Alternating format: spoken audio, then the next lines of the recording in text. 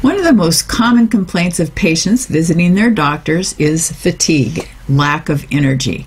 And there are also many medications that can make people tired all the time, you know, antidepressants and tranquilizers and muscle relaxants and just about every medication sleeping out there. Pills the day after, blood pressure pills, and so forth. Right. And now we can add another drug to this list, statins. And I was thinking, you know, statins are like the most popular medication on the market.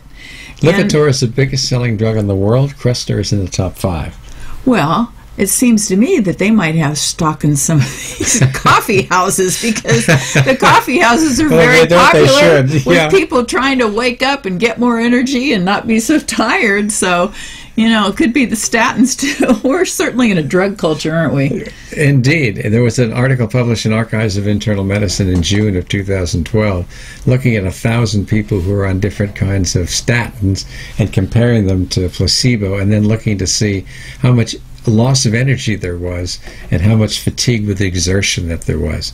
And it turned out to be a lot. Somewhere around 40% had worsened energy or exertional fatigue, 20% had both, and 10% were really severely incapacitated by their fatigue. So what are some of the other side effects that statins have? Statins are turning out to have a lot of side effects, and it's not really a surprise, because what are we doing? We're putting a foreign substance into the body, and that creates changes that our metabolism has to adjust to. You know, I want to just clarify here too, when we talk about statins, we're talking about cholesterol-lowering drugs. Exactly. And at least one class of them, because there are many different classes of them, but the statins are the ones that are the most common. So we're looking at the side effects, so-called side effects. They aren't side effects at all. They are the expected effects in an awful lot of people. You're seeing things like liver disease and peripheral neuropathy and muscle necrosis. Rather than just having weak muscles, people tend to have painful and sore muscles, so they can't do the work because of pain. Because of the rhabdomyolysis, which is the disintegration of muscles, liberating a substance called myoglobin that, when in large amounts, can actually go down the kidneys and clog it up and cause kidney failure. So you could wind up actually dying from kidney failure. And it can cause peripheral neuropathies. Your risk for type 2 diabetes goes up. There's some questions about its association with cancer. So all of a sudden, this miracle drug, okay, that a lot of people are talking about, we should put it in the water and give it to everybody because we're going to lower the incidence of heart attacks and strokes, is a myth. Another thing that it does that not everybody knows about is that it prevents your CoQ10 from developing. That's a real good point. It actually blocks the production, okay, of CoQ10 in the body.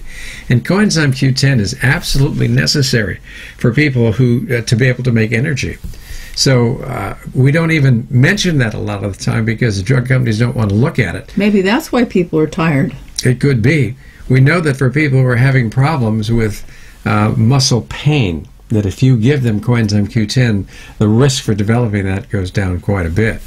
And CoQ10 does a lot of other things besides make energy. It's a powerful antioxidant.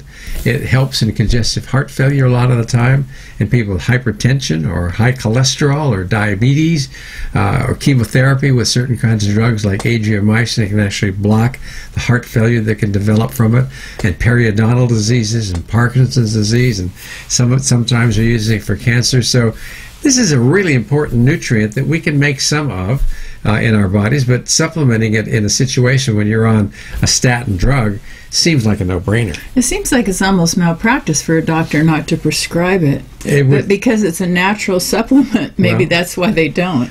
Well, I don't know. I think that generally there's a polarization between doctors and nutritionists. Doctors tend to work with drugs and they don't know much about nutrition because they're not trained in it, and they know even less about supplements.